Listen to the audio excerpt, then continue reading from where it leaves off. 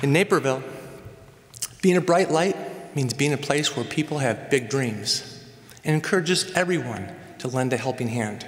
Naperville Mayor Steve Chirico delivered his 8th and final State of the City address on Thursday. The speech's theme was, "What does it mean to be a bright light for a person, business, or community?" He was introduced to the crowd at the Wentz Concert Hall by his 5 daughters, Tara, Dana, Lauren, Jenna, and Kayla. For me, looking back starts with my family. Having my daughters introduce me is symbolic because my family is the reason I ran for mayor. Chirico remarked on 3 financial principles he has collaborated with City Council and staff to implement. The first was passing a structurally balanced budget, and the second was continually improving city services in a cost-effective way. The mayor referred to the third principle as one of his proudest accomplishments while in office. I advocated rebuilding our cash reserves after the Great Recession. And folks, I'm proud to stand here tonight, 8 years and one major economic event later, to say we exceeded our goals. We reduced our debt by almost 36%, and our cash balances are back up to almost 37% of our 2022 general fund expenses.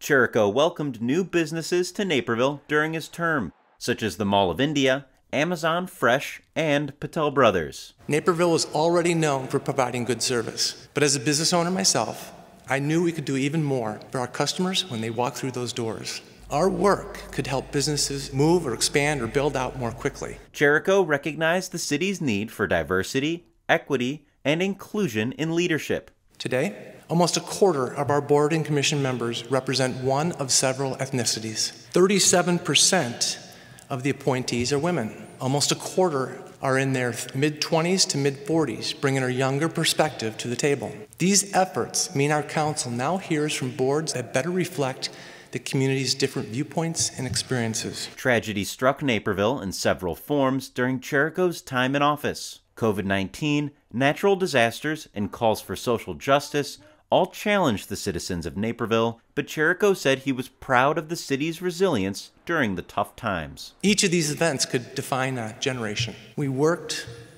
hoped, healed, and discussed our way to a brighter future during that time.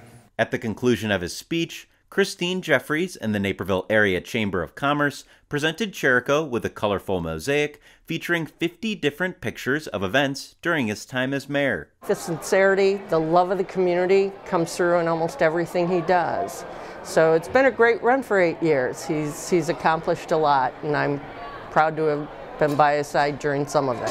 When asked to picture himself walking in downtown Naperville 20 years from now, Chirico had no doubts he'll see a better Naperville. The mayor is confident the city will always be known as that bright light in the state of Illinois. It's been a privilege to serve as your mayor and support not just the business community, but the entire community.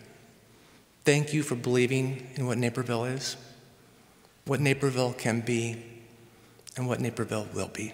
Reporting for Naperville News 17, I'm Will Payne.